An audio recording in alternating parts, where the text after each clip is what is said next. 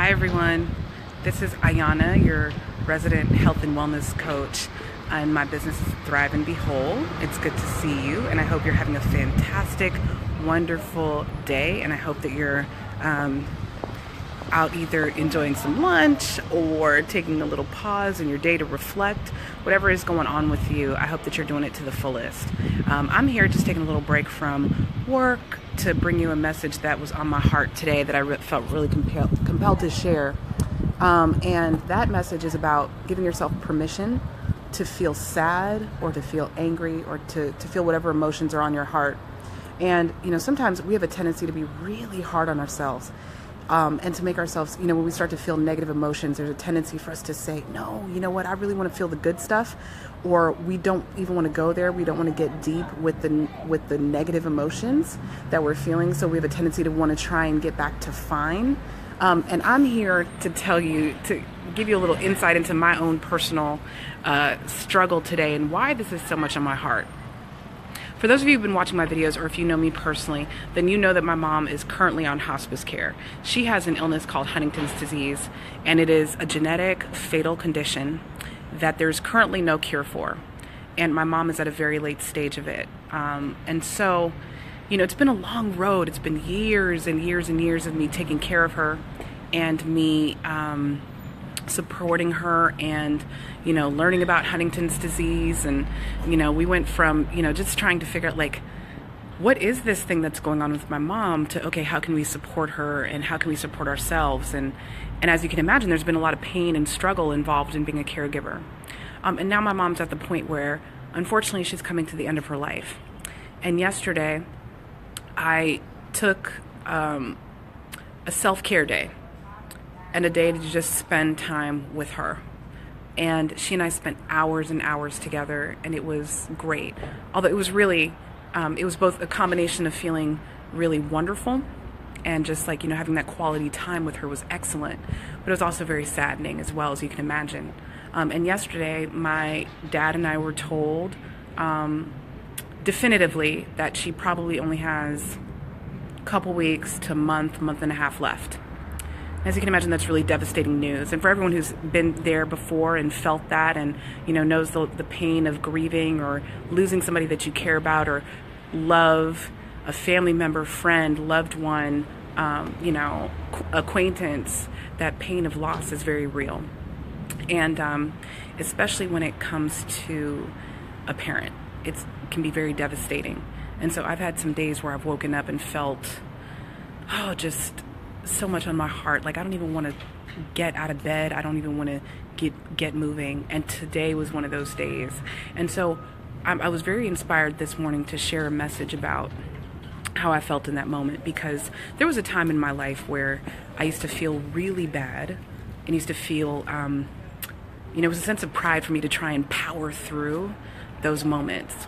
It was a sense of pride for me to try and, if I was feeling sadness, to try and act like I wasn't, to try and downplay it and say, oh, no, I'm fine. I got this. I can do this. Let me get dressed and go and take care of business and do what I need to do. It was a source of pride. And I think in our society, that's become one of the ways that we measure whether or not we're strong, is by the actions that we take or how we soldier through pain.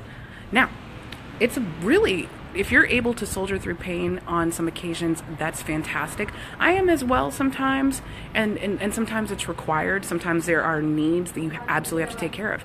I have kids, and they absolutely need me and have no idea, don't understand what's going on with my mom, and they need me. Hi, hello, thank you for the love. And so it can be a really difficult, complicated thing when you are in that state and feeling like you can't always just lay down on the bed and cover yourself under the pillows the way that you want to.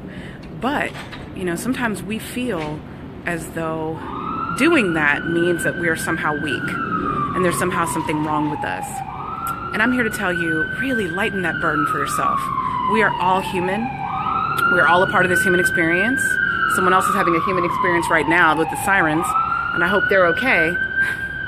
But that it's part of our healing, and it's part of our healing process to go through pain and to grieve and to mourn. No one in our world, no human being is immune from pain and immune from heartache and grieving and mourning.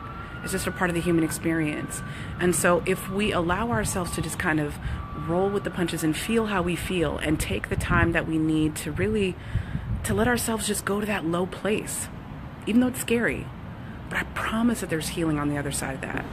And I've been through this now a couple of times with deep loss. This will be the first time that I'm losing a parent, so it's a different level of loss for me. But when we allow ourselves to grieve and go to that scary place, we learn so much more when we come out of the other side of it.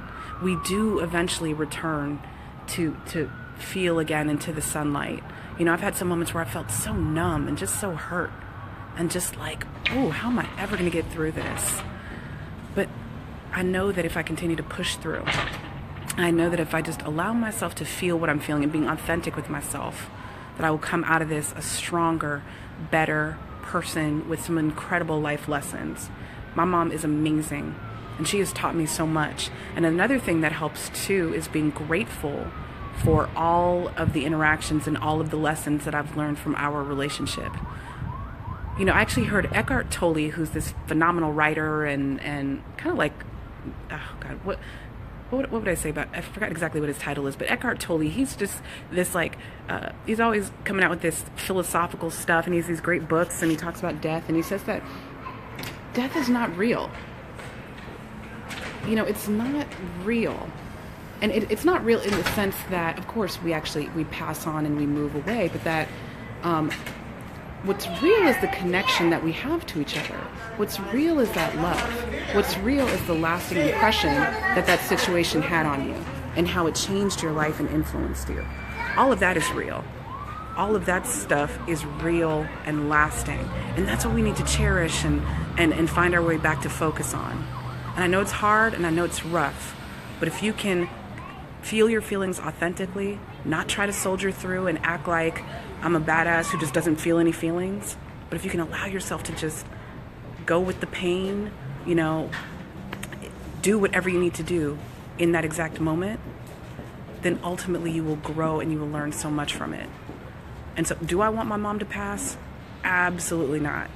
If I could wave my magic wand, if I were God, if I could pull puppet strings, I would be pulling a ton of puppet strings right now to make this not happen. But I do know that none of us are guaranteed here to stay. I've accepted the fact that this is just a part of the human experience, and it lessens my suffering. And one final thing I want to say about that, you know, I found like this, there's this awesome, phenomenal quote that, you know, really keeping in mind when we're going through our own pain, but pain is inevitable in life, but our suffering is optional. And the difference between the pain and the suffering is I felt pain this morning. I felt like, man, I don't even want to get out of bed. I was so like, I rolled out of bed 10 minutes before I needed to leave the house. But where the suffering is different is comes from the messages that we tell ourselves about this situation. It is painful to lose a loved one. It is painful to lose a relationship. It is painful to, you know, insert your life situation there. It's painful to have a physical disability. All of these things are painful, but our suffering comes from what we tell ourselves about those situations. Okay, now that's not to make you, if you are suffering in this moment, it's not to make you feel bad. That's also part of the human experience. Sometimes we have to be in that negative state. But just remember, you do have more power over the situation than you think you do. And the only reason right now why I'm not like totally incapable of functioning is because I don't have I'm not playing the head games with myself that I used to play. I used to feel a lot of guilt and shame around my relationship with my mom. I used to feel a lot of, oh, I'm not a good enough daughter, I'm not this, I'm not that. And it took years for me to work through that. But learning those lessons has changed my life completely. So do I feel pain? Absolutely. But I also feel a sense of, I've worked on myself, I've worked on healing some of these issues, and I know that I'm not bringing shame or guilt to the equation that's adding on and piling on more unnecessary suffering that makes me feel hopeless. So I'm sad for sure, but I do know that my mom is going to be always with me no matter what. And I know that I will get through it. And when I have those moments where I feel like just being under the bed, or I feel like grabbing some wine, cool, that's what I need in that moment. And so I hope that you take my story and my current pain, not my suffering, that you learn a lesson and get some, you know, information out of this that can help you with your own painful moments in life, even if you're not in a moment that's painful, because pain, again, it's inevitable. We all have to go through it. I thank you guys so much for watching. I'm gonna get back to being productive. Okay. Hi, Mika. And hi, Kat. Hi, Cesar. So I hope that that you take those words and that can give you some peace, or at least something to think about in your own situation. And once again, if you are interested in health and wellness coaching, I really love to support people who have a tendency to put other people's needs before their own. Not sure if you know anyone like that. So just hit me up if you're interested, and I can tell you more about health coaching and wellness coaching and the packages I offer. All right. Oh, and if you're looking for more free content, go to my website, thriveandbewhole.com. Bye, guys.